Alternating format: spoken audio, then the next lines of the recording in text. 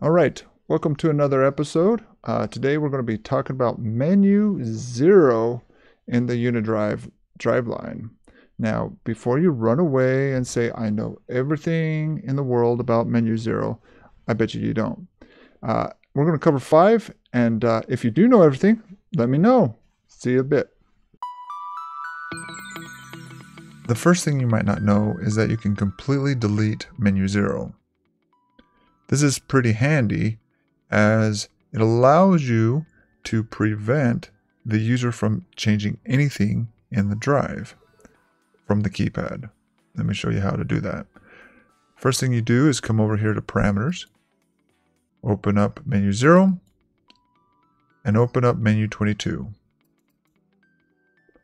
I'm going to set them side by side so you can see how this works. Menu 22 sets up menu 0. So if I come over here, this will set up parameter 1 in menu 0. Right now, parameter 1 is tied to parameter 1.007. Parameter 1.007 is the minimum reference clamp. That's why when you come over here, you see minimum reference clamp. Okay. So from the keypad, the user can, of course, change the minimum value here to whatever they want. So they could set it to 10 RPM, right? Well, what if we didn't want them to be able to change any of these? All we have to do is come over here and set them all to 0. See how it deleted over here? Here, let's delete another one.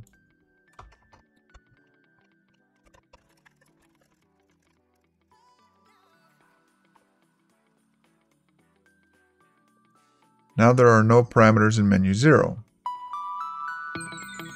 Alright, now there are no parameters in menu 0, but that doesn't keep them from going to other places in the drive. So the last step is to go to menu 11, come to parameter 1144 and change the security status to menu 0. Now the keypad can only go to menu 0 and there's nothing in menu 0.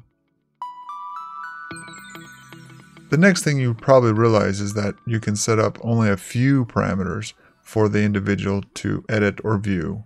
For example, I could allow them to only view things that they can't edit. For example, the DC bus value. Now they can see the DC bus voltage. Now they can see the analog input 1 and so forth. So you can add read-only parameters and they can use it for debugging purposes.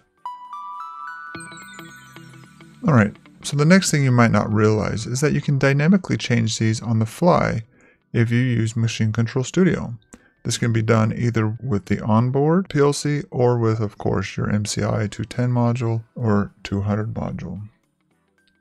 So here you can see a simple little ladder program. I have 2 ladder rungs. The first ladder rung is tied to parameter 8002, which is my digital input number 2.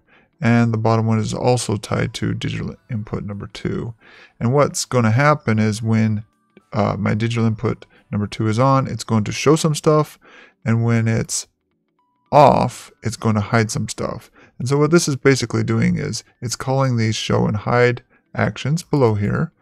And this is all you have to do to make your program hide parameters in menu 0 at certain times, right? For example, you may have a time when you want it to just allow the user to set up stuff or not. For example, while it's running, you may choose to lock them out, not let them change anything.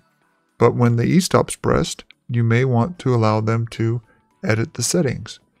So here on the show stuff, all I'm doing is in menu 22 parameter 1, I set it to the parameter that I want it to be able to connect to, right? And the same thing's true of the next parameter.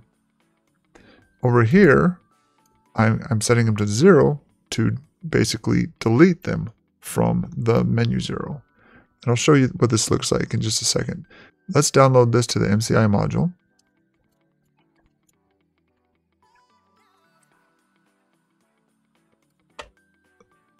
All right, so you can see from my ladder logic over here, when I turn this on, these parameters get set to those values. And when I turn it off, they get set to 0. Let's see what this looks like from Connect. So over here on the right side, you can see menu 22 is all set to zeros, and there is nothing in menu 0 for the user to edit from the keypad. If I turn on the switch, you can see that these, of course, updated, and now there are items for the user to change. Now you can use this to lock people out at certain times or not. And of course, you're not limited to only setting up just these 2 parameters, but you have a total of 80 parameters you could set up here. In fact, you could do a setup where they only have 1 parameter, and based on whatever they set up in that parameter, different settings show up. So for example, maybe the application is a pump, but you don't know it's a pump. And so the very first parameter, they set a 1, which represents pump, and then they set it to 1, and then you populate a whole bunch of things for just a pump application.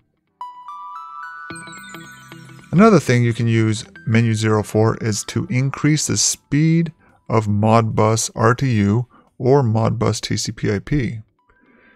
So one of the things that Modbus struggles with is settings that are all over the place. For example, you might want to read settings from the analog input card, right? You might want to read this. And you might also want to read something from menu 5, like the DC bus voltage. And you might want to read something from menu 10, which is drive is healthy. Well, in Modbus, that is 3 different reads. And so that slows down the network. So what you can do is at the end of menu 0 or menu 22, you can set up a brick of data for just reads and a brick of data just for writes. So if I wanted to read a bunch of stuff, I would come to maybe parameter 60 here and start entering all of the parameters I want to read.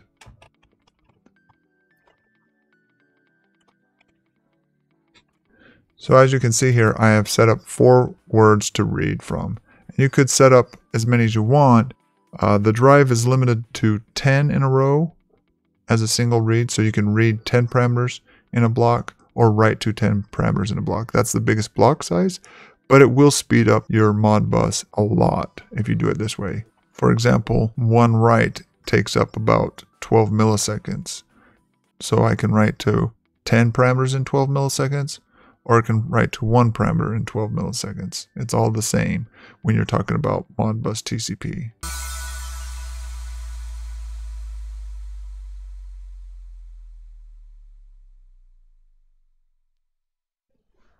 Hey, it looks like you made it to the end of the episode. If you liked it and would like us to keep making more, please subscribe, comment, and watch others. This helps us know that the content's good. And as always, see you next time.